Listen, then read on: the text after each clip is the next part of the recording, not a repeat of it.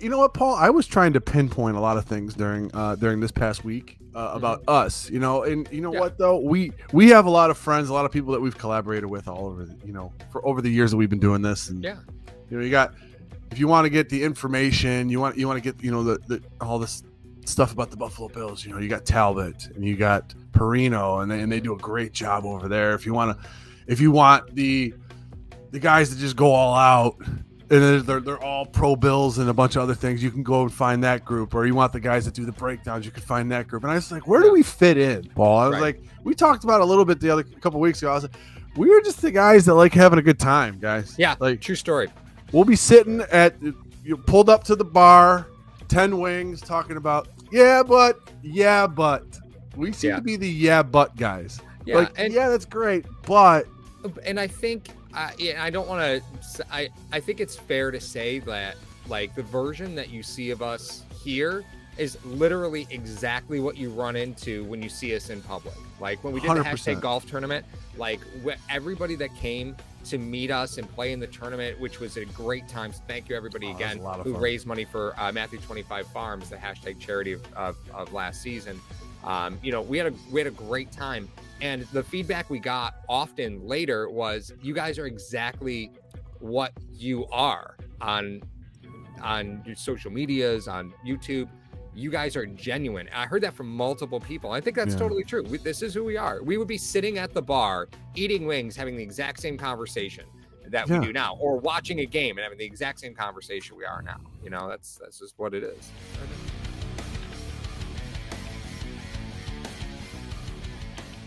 Hashtag Sports is proud to partner with Mr. Rogers Homes. Sean Rogers is a proud Western New Yorker and is now your Arizona relocation specialist. You can see his reviews as a top 1% agent on Zillow, Homes, and Trulia.com. Go ahead and download his free Arizona relocation guide found in the description of this video. Subscribe to his YouTube channel, and, as Sean would say, God bless America and go Bills. And then we had mentioned it in a previous episode that we were talking about. I mean, we've been doing this for 9 years, Paul, and this was born.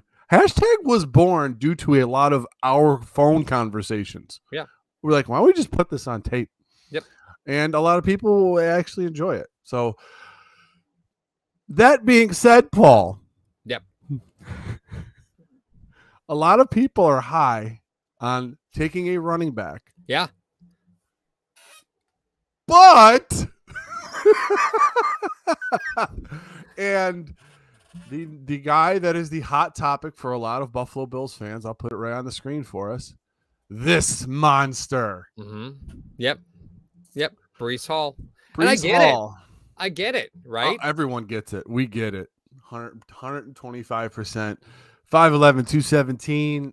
This guy, he passes the eye test. He passes, you know, a lot of things. He's been highly touted. Obviously, what you're seeing on your screen is from PFF. However, Paul has a little bit of his reservations. So let me just go through the pros and cons real quick, because if you guys can't read it. As a receiver, he's been one of the most difficult running backs to bring down in the country. Balance is tremendous, can get in and out of awkward body positions. Accustomed to running behind less than stellar run blocking at Iowa State. Seems like he'd be a fit in Buffalo, wouldn't he? Cons: lacks the ideal burst out of his cuts that you'd want in the NFL. A lot of things could be said similar to Devin Singletary. I think there were some runs that Devin Singletary had in his career that if he had a little bit more breakaway speed, he'd have been gone. He'd probably have 8 or 9 more touchdowns. Worried a little about his tackle breaking numbers translating at his height.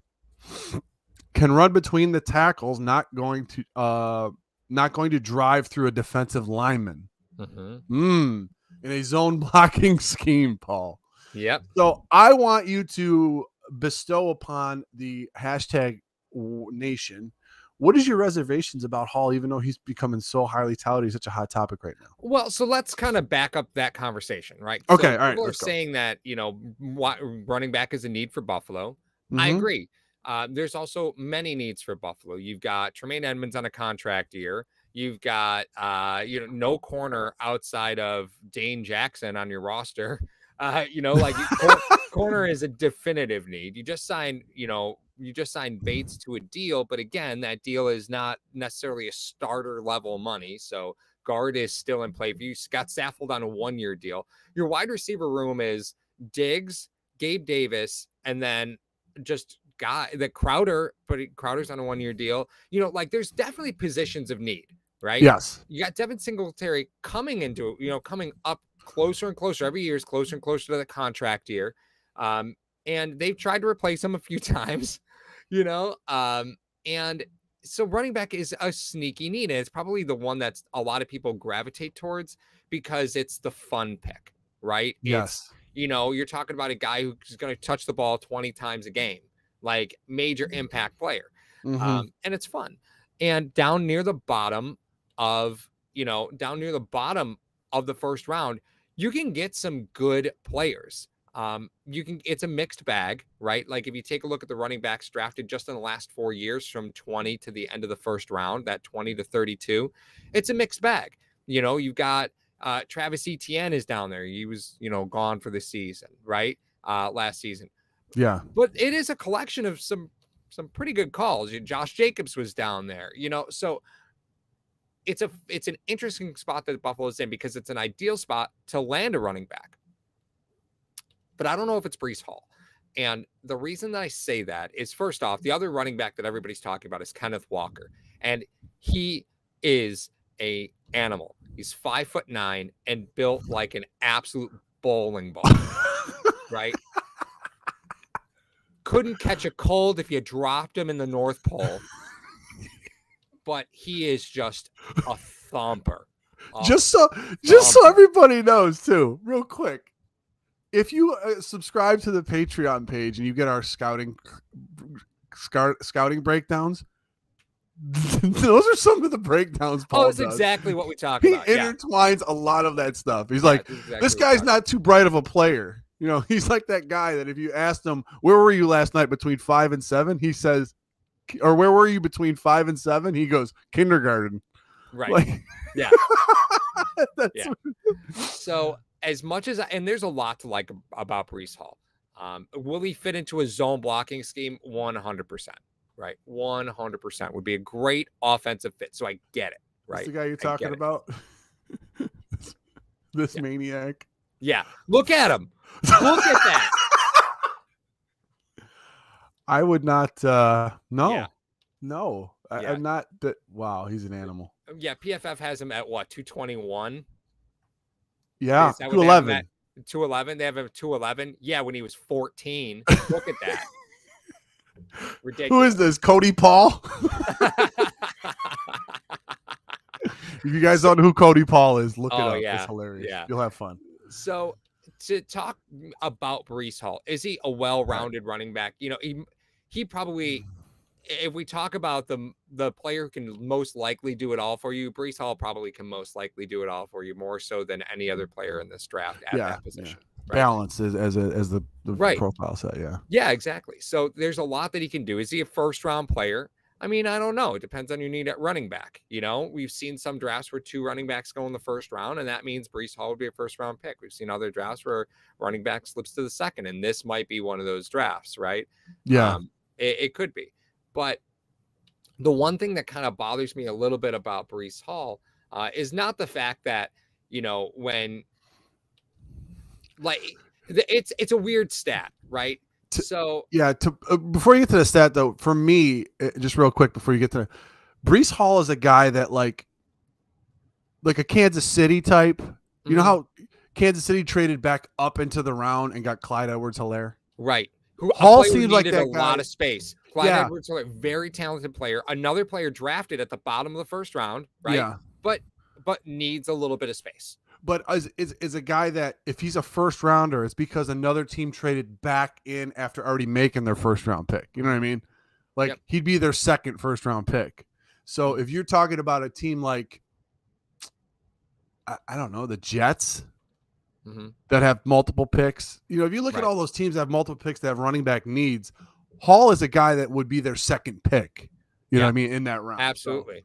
Absolutely. Now he's not a player that's gonna blow you off the charts with, with his play speed. I know that sounds weird because the guy ran a 4.39, right? But when you watch him, everything he does is real long. That's not really what bothers me, right? The stat that really bothers me, and I thank PFF for kind of backing this up, because as I watched him, I was kind of like, something feels weird about this. You know how, Mar, sometimes you watch, like you'll be watching a player and you're like, something just feels a little strange. Let me go look at the advanced data. You look at the advanced data and you go, that's what it was, right? You can look at the advanced data and go, that's why I'm feeling weird. That is the reason why. And then you go back and you see exactly what you were looking for. You ever have that? It's a lot of the way that the way that we do the scouting for our channel. For those of you, if you want to take a peek behind the fourth wall, and I think we talked about it in an episode before. It was a couple weeks ago. We talked. We don't start at the combine, and we don't start at the Senior Bowl. No. We start with the tapes, then we go to the Senior Bowl, then you go to the combine. Right. The Senior Bowl just kind of helps you prioritize who Buffalo is looking at. So, if we had all day to do this stuff. Oh God. If we had access to go down to the Senior Bowl, I would have so much fun with that. Yeah. So Breece Hall, again, is a very, very good player. So I'm going to get a little critical, but it's only because it's something I probably don't think people are really talking about enough. Yeah. And while it is a weird stat, he ranked 7th in the country for missed tackles forced. 74 forced missed tackles, right? That's a lot. That's a lot. That's a lot. Right? That's a lot of guys around him. That was just in 2021. That was just in 2021, right? Yeah. It's the yards after contact that just suck the soul right out of my body. 2.8 on average, 2.8 yards after contact. PFF has that ranked as the 122nd in the country, which is horrifying. That is horrifying. That's a player that when he gets touched, it's over. Right now, granted, he ranks 29th in yards after contact. So often what that means is he either was instantly stopped or he just kept going, because this is also a player who was 7th in carries 15 yards and over last season. He had 22 carries of 15 yards or more. So the differentiation in that stat, why it looks so weird, right? A ton of forced missed tackles. So he is tough to get a hand on. Right? Yards after contact are in the basement because it's often once he gets touched, it's over, or he's going to take the ball 70 yards downfield. That's the differentiation in the stat. And that's what kind of bothers me is I see a ton of carries over 15 yards for a guy who has a lot of speed, but on tape, you don't look at him and go, oh, that's a 4.4 guy. You can look at some guys and say, oh, that's a 4.4 player. He doesn't strike me like that. Yes, he pulls away from people downfield, but he's the same speed 6 yards in as he is 12 yards in, as he is 20 yards in. So it looks a little deceiving, but that the yards after contact are a big deal for me. Okay, so especially when you start going, like I know in zone blocking schemes, it's not as dirty, right? It's not as dirty. The goal is to get cleaner, right? But that's something that concerns me. So just to kind of, give another statistic for everybody. I mean, the explosion factor that Paul likes to talk about. Yeah. Okay. Broad jump 10.6, vertical 40. Yep. 40-yard dash 4.39. Yep. So he has the straight line speed and explosiveness that you would want out of a running back. I think, Paul, what you're trying to say, I think, because we know at the NFL level, it is hard for players to break away. But at 4.39, you're gonna break away from some of those runs. I mean, you're gonna have the ability to break away and make some of them runs that previous Bills running backs in recent history have not. Very recent history. That's Devin number Singletary, one. Zach Moss. These are all guys who get caught from behind. And no offense to those players, right? Within the first 15 yards of a play, they're very dangerous. You take them past the first 15 yards. And they're not dynamic players, right? No. Breece Hall is a dynamic player, regardless of where you are on the field. Yeah. Now let me ask you this, Paul. The fact, I mean, trying to break down those statistics: yards after contact 2.8, 122nd, missed tackles forced 7th. Is this guy?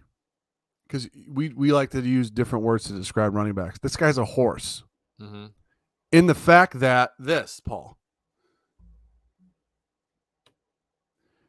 do you think it's just his vision where he sees the guy right in front of him? He's able to elude that tackle, but is not able to foreshadow the next guy coming in. Right. So he breaks that tackle and then immediately gets brought down by a guy he doesn't see. So is that usually what happens? Are those some of the things? Because I haven't gone to his tape yet. Yeah. Are those some of the things that you've seen when you've watched his tape and the fact that? Yeah, he's super patient, Mario. Like he gets the ball and he just waits for it. Like a Bell, like Le'Veon Bell back in the Pittsburgh days. Like Bell. It's very similar. It's actually very similar. And that's one of the things he does is he also runs pretty upright, which explains the yards after contact stuff, right? Like he runs very upright. Did Pittsburgh have a zone blocking scheme when Bell was there? They had to have.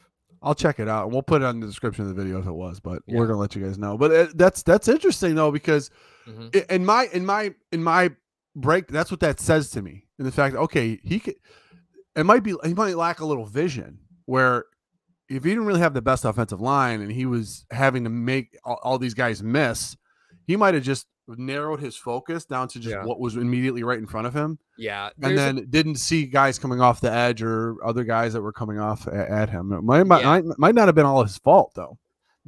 So PFF does this really well as well, where they give you his best games and then his worst games. And that's important to know, right? Because you want to see the mix, right?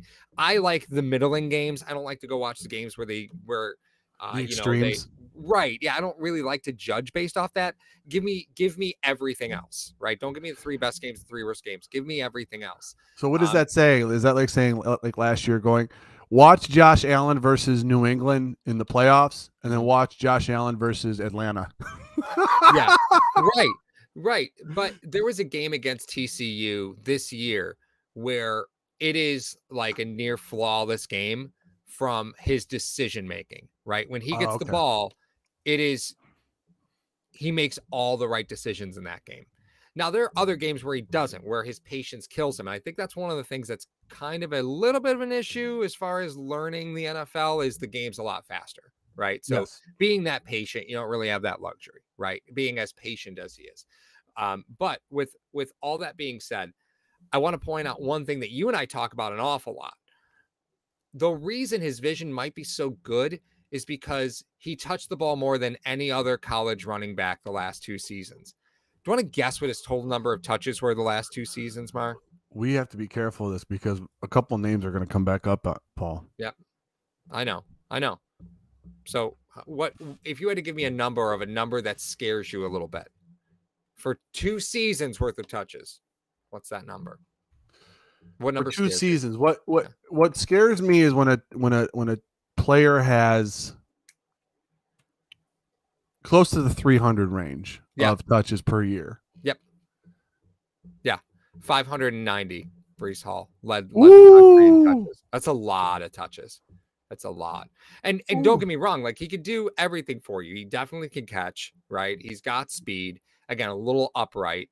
So if you're asking him to run in between the tackles, or in between the guards, like in that area, that's going to be a tough sell for him, right? Because he's just so upright.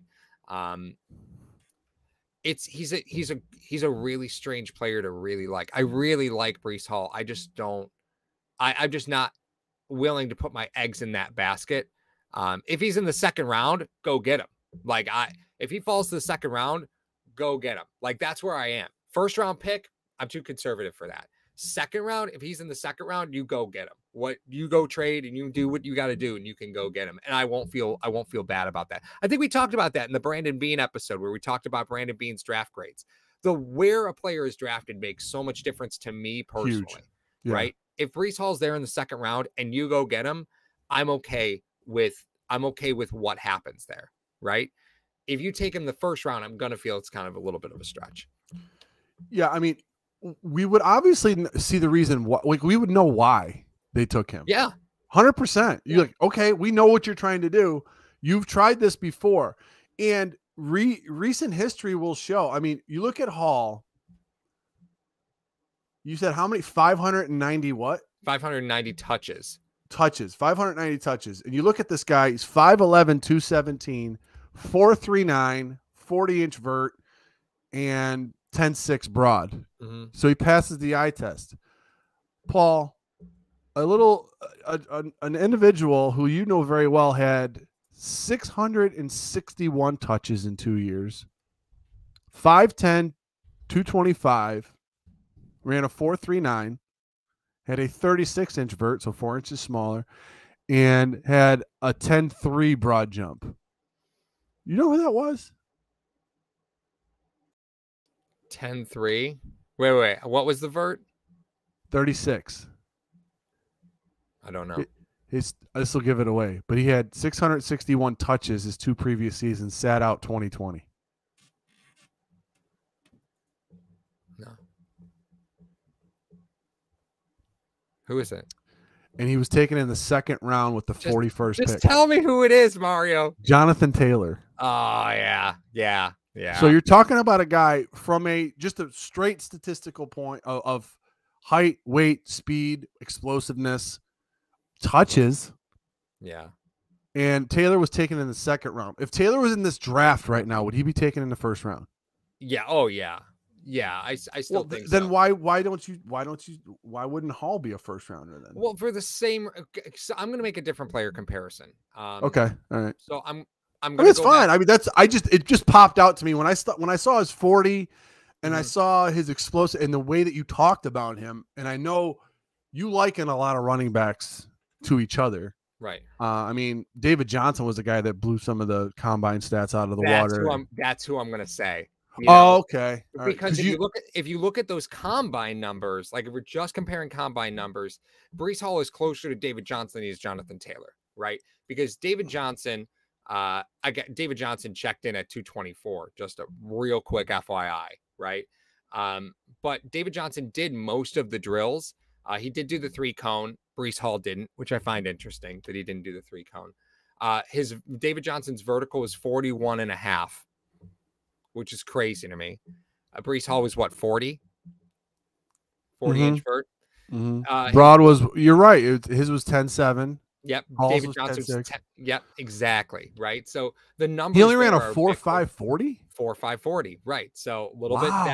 That's where the differentiation is, right? But the explosion is definitely there. But David Johnson, another player who, ran very upright, had similar issues in college where he would just get caught up at the line. You saw that. You still see that in the pros. David Johnson looks like a power back, but isn't. He doesn't run between the tackles very well. Yeah, that's right. He doesn't. Right. So he's a player that Bruce Arians identified. If I can just get him on the perimeter, this guy's an animal. And he did. Over. That's what Arians did. And nobody else has been able to recreate that.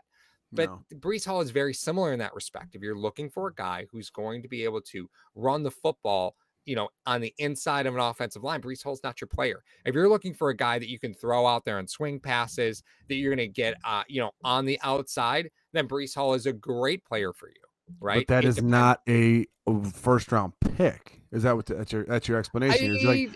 I don't know. I need a 3-down back if he's a 1st round. If he's a 1st round pick, I need a 3-down back. I don't know if it's a 1st round pick for Buffalo. Okay. If he was going to Arizona, I'd be like, that makes sense. Could he replace McCaffrey? Yeah. No, because they don't have a quarterback. No, because this is not somebody that you want to give the ball to 35. You don't want to give him 25 touches a game running the ball. Like that's not what you want to leverage him as a weapon. So again, if he went to Arizona, I go, okay, that makes a bit of sense, right? Arizona doesn't need to run. They like to run the ball, but they also like to get their guys in space. Okay, this makes sense. If he goes to San Francisco, he'd be super dangerous in San Francisco. Super dangerous in San Francisco, right?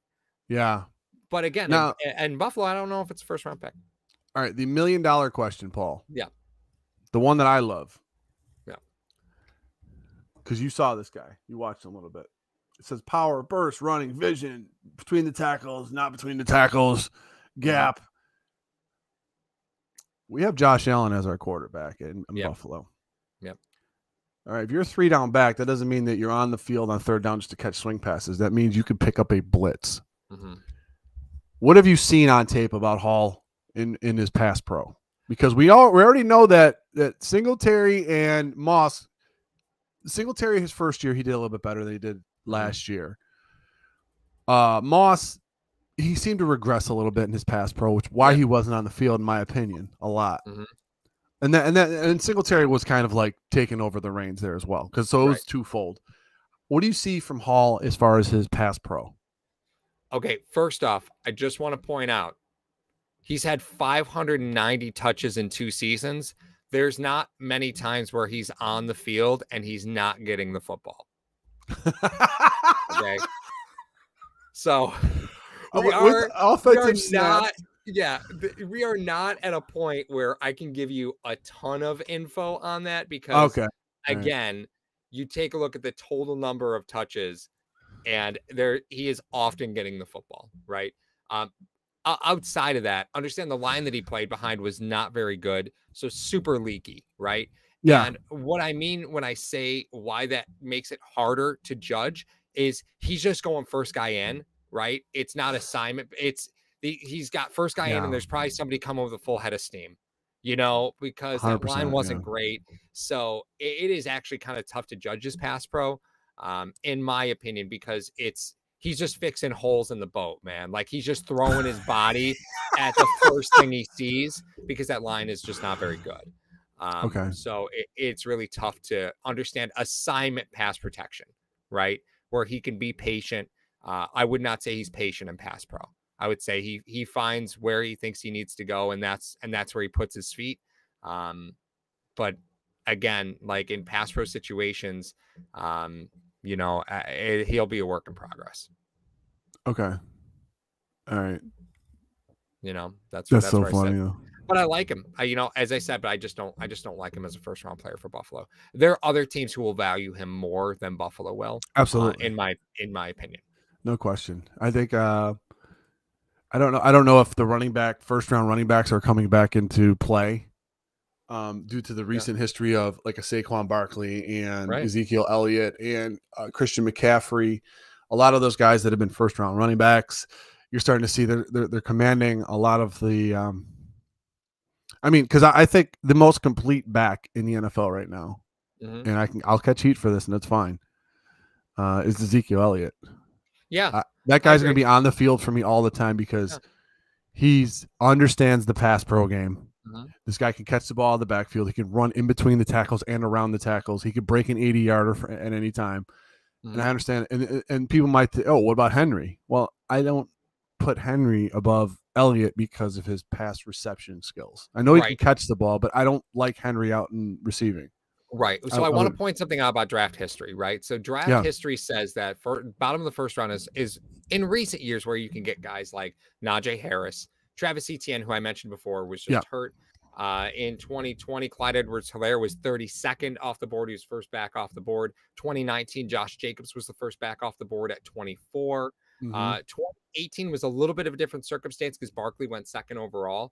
But then you had Rashad Penny at 27, Sony Michel at 31. You had Leonard Fournette at 4 in 2017, McCaffrey at 8 in 2017. We're not looking at that situation where these guys are going to go in the first 10 picks, right? So history says in the teens, no running back's going to get taken, right? Gotcha. So this is not a situation where if you're eyeing up a running back, you got to jump too high to go, right?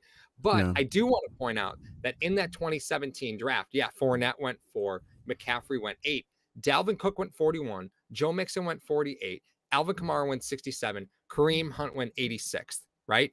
Super, super deep draft. This is not that draft. This draft is closer to the, outside of Barkley, this draft is closer to Sony Michel, Rashad Penny. Nick Chubb was taken 35th. Then you had Ronald Jones at 38, Kerryon Johnson at 43, Darius Geis at 59. It's a graveyard outside of Nick Chubb. Yeah. Graveyard. This draft is closer to that. So that's what I mean when I say I like Breece Hall a lot. I just don't know if he's this year's Sony Michel. Because I loved Sony Michel coming out of college. I thought Michel was a better player than Chubb. Translating the NFL game, I believe that. I don't know. I'm a little worried that Breece Hall is this year's Sony Michel.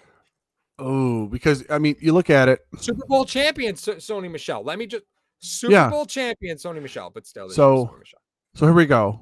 I just want to list this off really quick. Jets have pick number 4, pick number 10, and then they don't pick again until 35. Right. And then they pick at 38 as well. Right. One of those picks seems like Breece Hall pick. Yep. You look at the Giants. paying a ton of money for Barkley. They might want to get out of that contract. They pick at 5. They pick at 7. And then they don't pick again until 36. Right. Who knows if it's 36? Yep. Other teams with multiple first-round picks, Kansas City Chiefs, 29 and 30, they're not going to be picking another running back. And then again, we didn't think the Bills were either. So Philadelphia Eagles at 15 and 16. They're the 15, 16. I think at 19 too, right? Yes, they do. Yeah, that's dangerous. But this is one of those rounds where it may break the teen, in the teens where they get picked, because there's a lot of multiple first round picks with a lot of teams that need a running back, and they can be like, listen, let's get our third, let's ride the game for 5 years, tag them on the fifth year option, and then we'll move on and find another running back. Right. Yep. The Detroit Lions, Paul, they have the 2nd and the 32nd and then the 34th again. So they could be in on a running back, even though they have a ton of needs. So getting a rookie running back that can do a few things for DeAndre Swift hasn't really. No, he hasn't. He hasn't been the guy that they were hoping for in 2020. He'd be a nice change of pace guy if you want Hall to go on first and second down. Yeah, agreed. And you want to put Swift on third. Sure. I understand that. Other than that, with the multiple first, I just wanted to go over the multiple first round picks with some. Did I miss any teams that have multiple first rounders? I don't think so. Just a word of note: we haven't had a running back drafted in the teens since 2015. It was Melvin Gordon, and Todd Gurley went 10th. That was the last time a running back was taken in the teens. It's Melvin weird Gordon. Because that seems like eons ago for how the running back position is graded. I know. Wasn't that long ago? It was only 7 years ago. I know. Right? You're like, oh, Gurley, he's washed. Gordon, he's washed. And it's like, geez, that was only 2015, guys. Like, that was 2015 draft. I know, right? Well, Paul, this was a little longer than usual. This is more of our Patreon stuff. Yeah, this is a long one. That's okay. So, like I said, guys, if you want more breakdowns like this, this is what we're going to be having on the Patreon page leading up to the NFL draft while Paul eats a corn dog. Are you serious? It's a sausage on a stick, my friend. There's a sausage wrapped in a pancake. How symbolic.